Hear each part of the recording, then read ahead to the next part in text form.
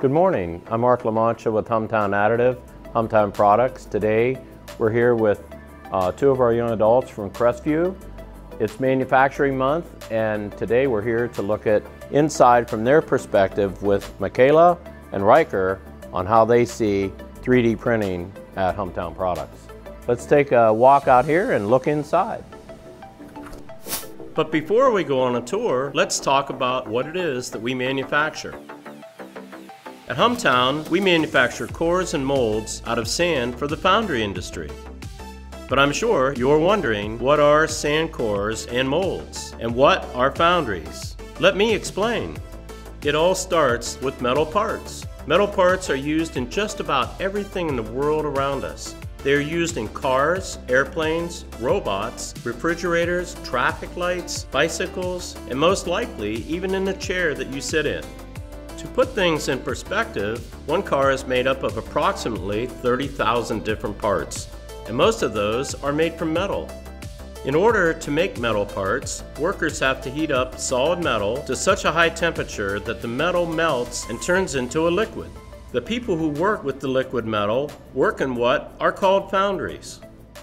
After the foundries are done pouring the liquid metal into the sand mold, they sit back and they let the liquid cool. As it cools, the metal turns from a liquid back into a solid. They then remove the mold, and voila, we have a metal part. At Humtown, we manufacture the molds that foundries pour liquid metal into to make metal parts. And we make those molds out of sand. We use sand because sand has such a high melting point. The melting point of sand is 3,090 degrees Fahrenheit. To put that into perspective, the melting point of chocolate is around 90 degrees Fahrenheit. That's a 3,000 degree difference. Because of sand's high melting point, when we pour that molten liquid metal into the sand molds, the sand won't melt. In addition to molds, Humtown also makes cores. You know, like an apple core. An apple core is what is on the inside of an apple. Likewise, sand cores are what go inside a sand mold. Just a little less tasty than an apple core. Okay, now that you know what it is that we manufacture, it's time to show you how we do it. I get the order from my boss, my coach. He sends it in to me, I get the email. I open up the files, and then I open this program.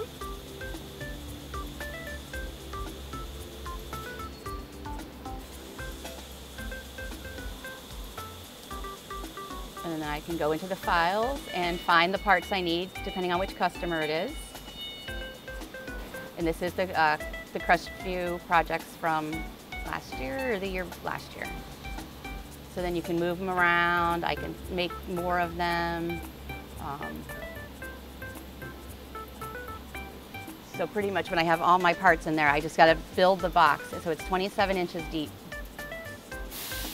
So I have to fill the whole job box and get as many parts in there as close together as I can without them sticking together, because then that makes the most use of all the chemicals and stuff.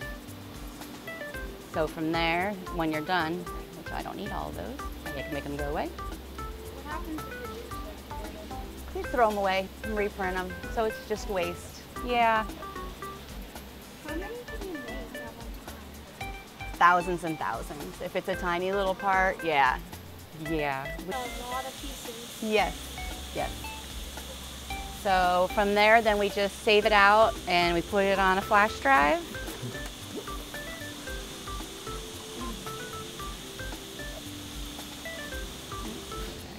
Here. And then I just drag it down and I put it on the flash drive and it copies it.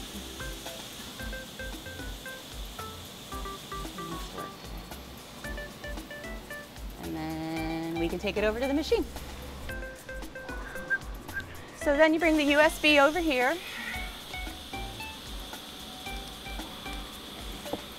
The plain sand up in these totes, it gets sucked up through those hoses. When it comes down into the printer, there's a mixer in the back and it adds a chemical to it that's an acid. The part that's moving backwards now holds all the sand, and it lays down the sand in a real thin layer.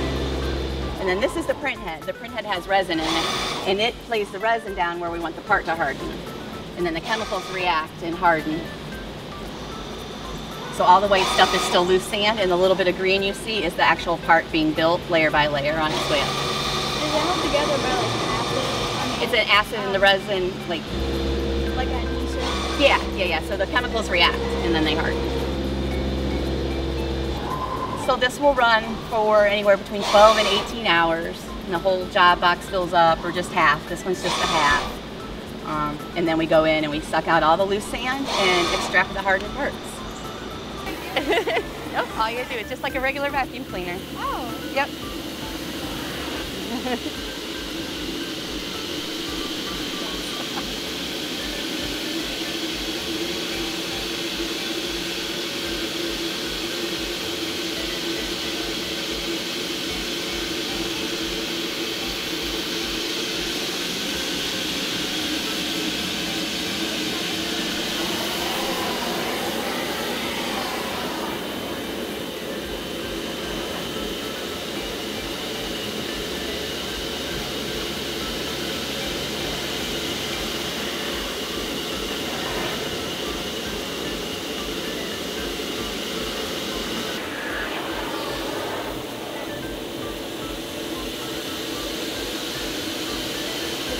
That's pretty much, just suck them up. See, and that's pretty much it.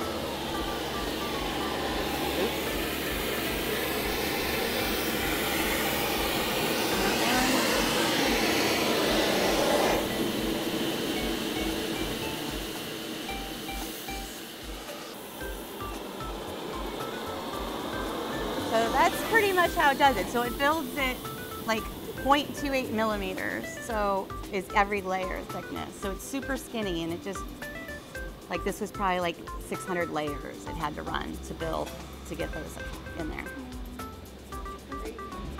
Isn't it cool? Any questions? What if you sucked this part out? You can, like you saw how the card sucked up, yeah. So there's really tiny pieces over there. They're like the size of a nickel. So if I don't tell them like where they are, they could all suck into the vacuum. Do you have like different ends for how big the pieces are? Yeah, this one's, I like this one.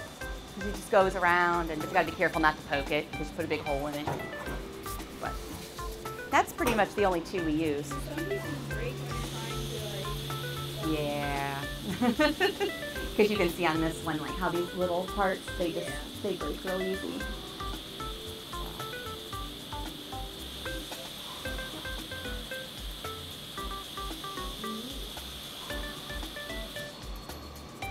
How much sand do you usually use? This Like, holds on 5,000 pounds. So we go through 24,000 pounds a day when we're running full. Yeah.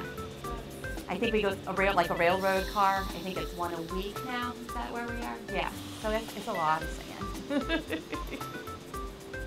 What's the next step would be they get sent to cleaning and packaging. You want to grab one and bring it with you? That's fine. We can take it back and get them. See if I can get them clean. We mostly use air, but you got to be careful because the loose sand can make like a tornado, and it'll worm a hole into the part too. So you can't blow too hard. I'll try not to get you.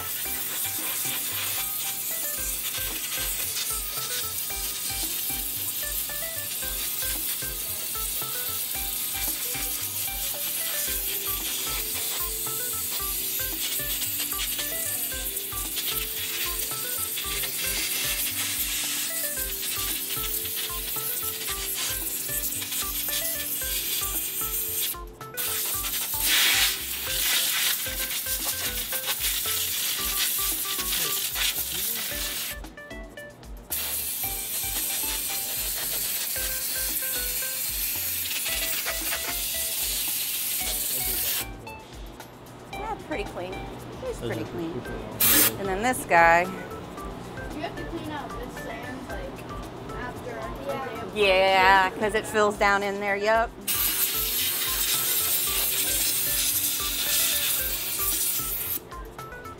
Oops. Oops, I put my finger. Oh, no. Oh, yep, I broke it. So pretty much that's what we do. But like, so we have this part is for a customer. So it's real, you have to get all the sand out or it will be bad when they pour the metal in. So all of these are waiting for your Oh yeah.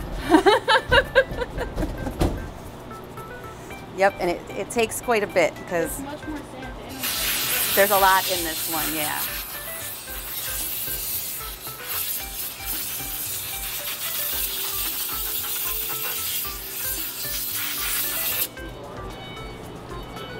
So you can see it goes way down in there, and Yeah, like another little piece down there. Yeah, so how do you package? so packaging then, okay, so they've got to go all around the country, sometimes around the world. So we put them on these layers. We have all this foam. So you have to put them, these we had to turn on their sides because these little nubs would break when they bounced in the truck. Even though we had them packaged, they would bounce and the top layer would hit it and break it. So we had to put enough foam on here, and enough compression to smash them down without breaking them and hold them still. So that's what. Is there going to be as many as that one on this one? This will go to about here. Usually we stop at about here, so they don't tip over in the truck and stuff. So, but yeah, that's just what we do. How many can you fit on here? This one, I think they can get 20 on a layer, and then it's like 160 probably on the whole pallet. Do you do that for all different types of parts? Yes. Yep. Yep. How do you get that out of the box? Like, Sometimes that's not easy. Go ahead, No. Carrie. So this one actually has hooks. So we put hooks in these holes and use the crane to pick it up. The other ones didn't. So when I put it in the build box, I left it up about that much, and we have big square metal bars so you can slide under it. And then we use the crane.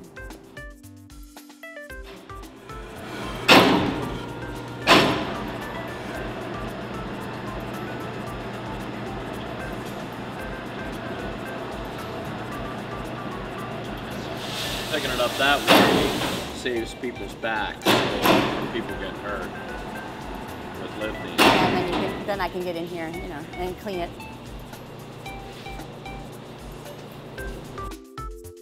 One of the things when I was in school was wasn't sure why I was there, and then one day you get out and it's like, oh, well, let's go to work. Well, nobody showed me work or nobody told me about work, what work really was. So what we're trying to do is create an experience in 2 steps today, if this works out, is one, that you understand what we do and what careers there would be, and then it might make a little more sense, why you're doing math or science, so that you know that the real goal in school is a career, and your education and your subjects are the vehicle to help get you there. It's very important to always encourage people to try new things, and if it doesn't work out, just say to the person, what did you learn from that? Even if it costs $10,000, that's part of your education. So it takes somebody thinking about a better tomorrow today to make that better tomorrow.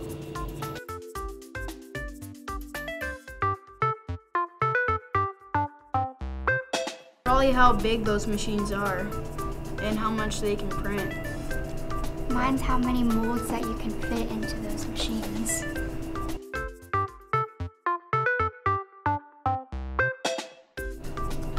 The ability to create stuff and then ship it off to help other people with their products. To help different devices and build new things in the future.